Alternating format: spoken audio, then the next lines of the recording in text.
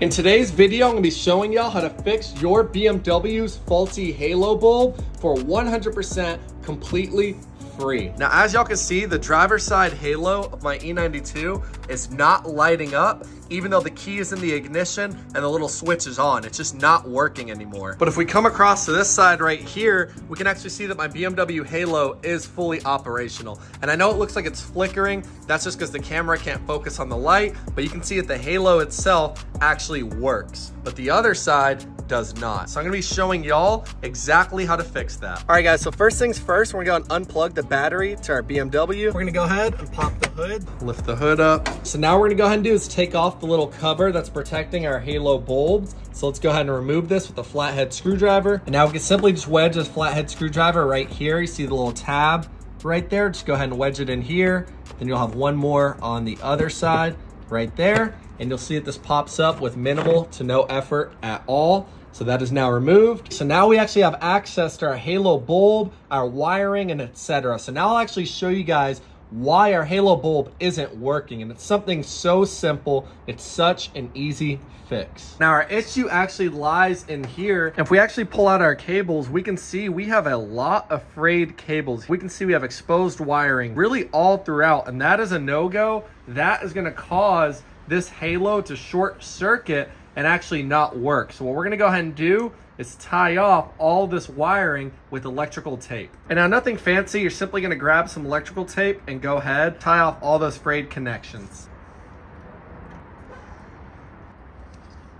Make sure here at the base as well that this is all tied off. That way these wires don't touch. Now this is by no means perfect, but we can see that all of our frayed cables, etc., have been tied off. But for the most part, all of our frayed cables now have been protected. So now they shouldn't touch up on each other. And basically that's what's causing this to short circuit, is these frayed wires are connecting and short circuiting the halo. And now let's go ahead and tuck this all back in, test that everything works before we put our little cover back on. So let's go ahead and test this halo. Let's go ahead, open up.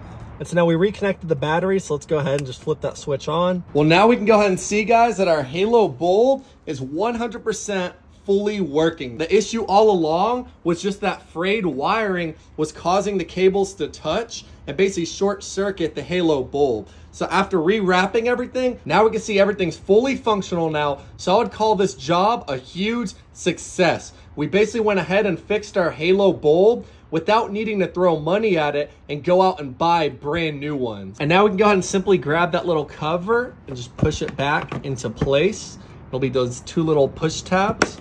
That is how you fix your BMW's faulty angel eye for 100% completely free. We did not have to go out and buy new bulbs. That is A1. That is a huge thumbs up for me. If you guys found this video helpful, go and smash that thumbs up. As always, I'll have a link down below where you can purchase all the tools that I use for this job. And make sure you leave a comment if you guys run into any issues, and I'll be sure to help y'all out. But yeah, we'll catch y'all in the next video. Peace out.